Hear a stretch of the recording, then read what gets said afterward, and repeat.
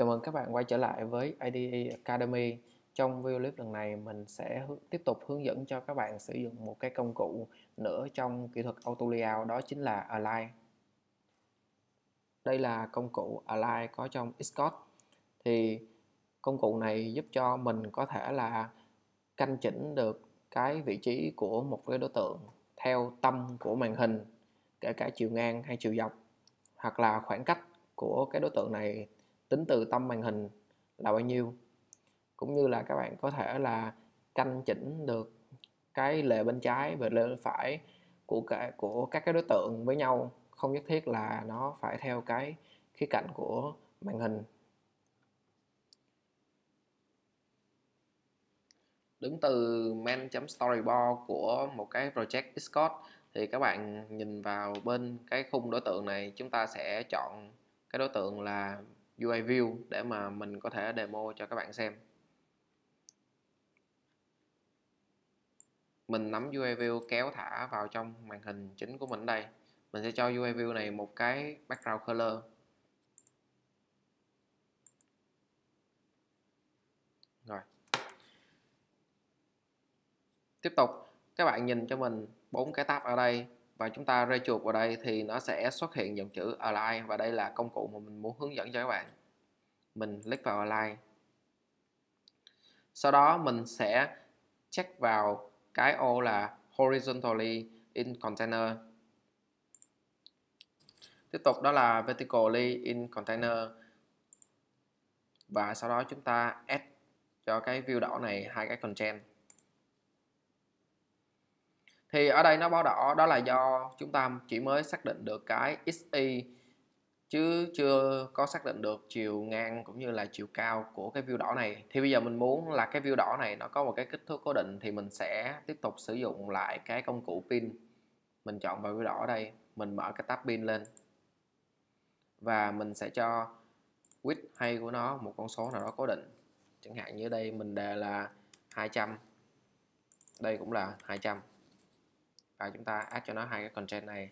Thì bây giờ cái màn hình nó sẽ báo cho mình là nên update frame.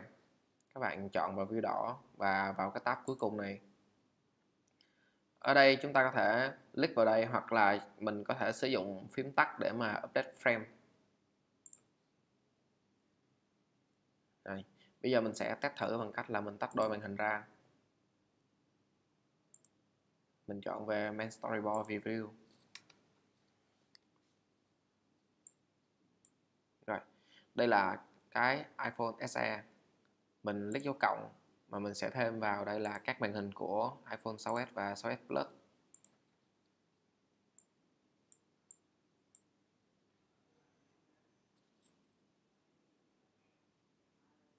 Thì như các bạn thấy ở đây là cho dù run trên bất kỳ thiết bị nào đi nữa thì cái view đỏ của mình nó đều canh giữa của màn hình, và kích thước chiều ngang chiều cao của nó luôn là 200. Thì đây là cái chức năng của cái công cụ Align. Nếu như mà mình chỉ sử dụng pin không thì mình không thể nào mà giúp cho cái view của mình nó có thể canh giữa màn hình được hết.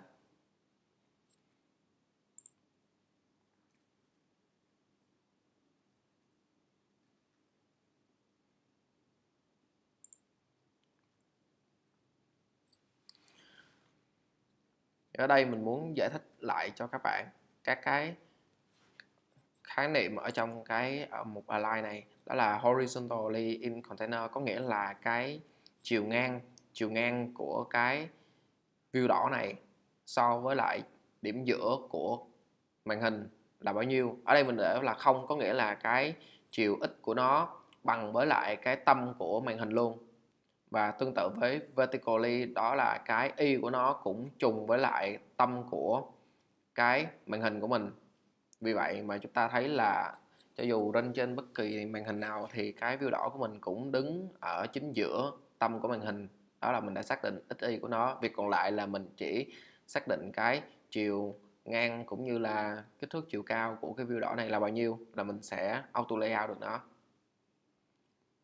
Nếu như bây giờ mình tăng cái align x của nó lên 10 thì Các bạn xem chuyện gì xảy ra.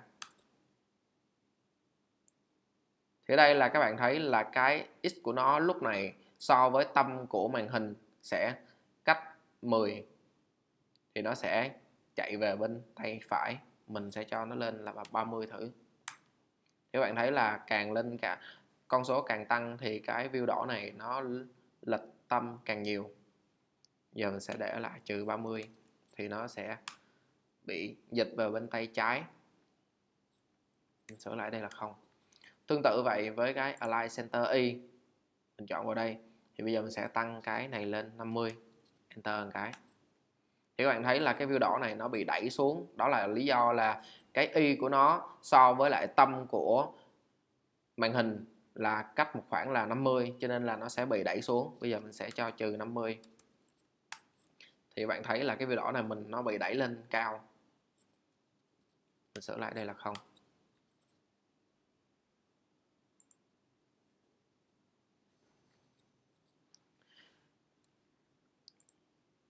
Tiếp tục là mình sẽ hướng dẫn cho bạn tiếp về những cái công cụ khác ở trong cái Align bằng cách là chúng ta sẽ sử dụng hai cái view như thế này. Cái view hồng đầu tiên mình sẽ auto layout như bình thường. Mình sẽ chọn vào view màu hồng và chọn vào cái pin ở đây. Mình nói là cái view hồng này cái x của nó sẽ là 20, có nghĩa là nó sẽ cách lề trái vô là 20.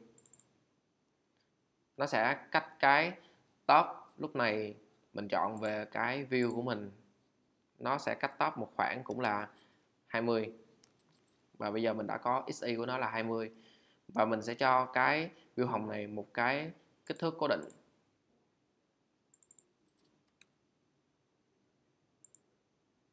Rồi, mình sẽ update frame cho cái view hồng này.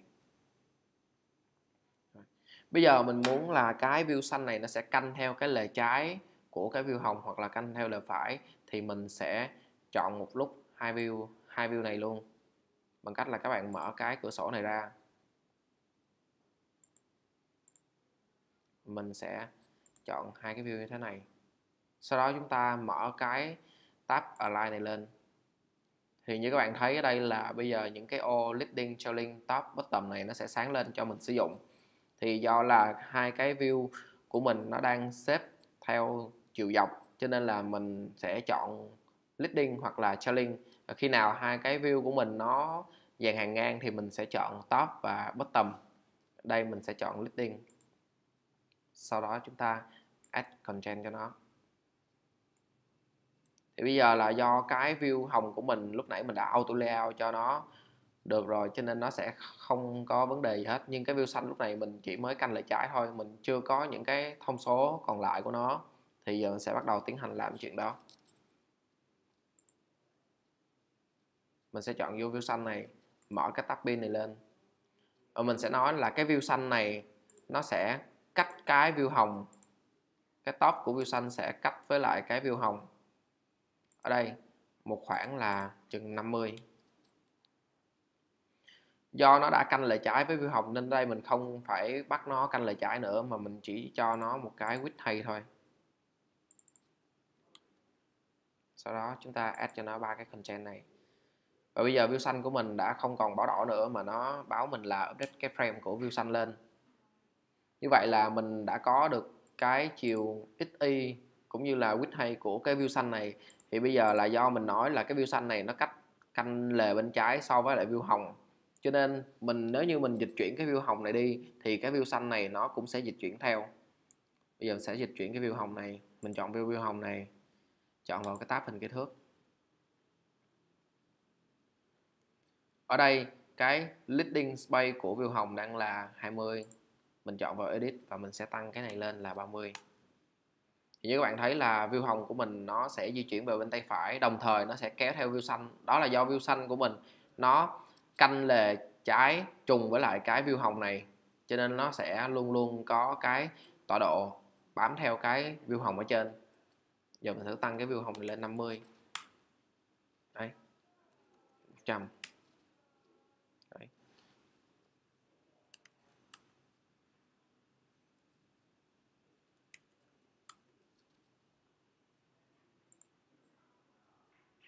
Tương tự như vậy, nếu như mà các bạn không muốn cái view xanh nó canh theo lề trái của view hồng, các bạn có thể xóa đi cái constraint của nó và chúng ta sẽ add lại bằng cách là chúng ta chọn hai cái view này và mình sẽ mở cái align lên. Thì các bạn có thể chọn theo trailing để mà chúng ta canh lề bên phải. Như vậy là mình đã hướng dẫn xong cho các bạn auto layout bằng công cụ align. Cảm ơn các bạn đã quan tâm theo dõi. Hẹn gặp lại các bạn trong những video clip lần sau.